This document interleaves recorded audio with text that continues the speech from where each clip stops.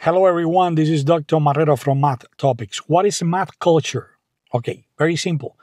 If you ask someone, what is the meaning of the symbol of integral, f of x dx, and the person tell you, oh, this is integration. What else? Somebody can tell you this is the area under the curve. Great. But what is that? What is the meaning of that f of x dx right next to the symbol? No? If someone tell you that is the area of the rectangle, length times width, that is math culture. Totally math culture. F of x times dx is length times width.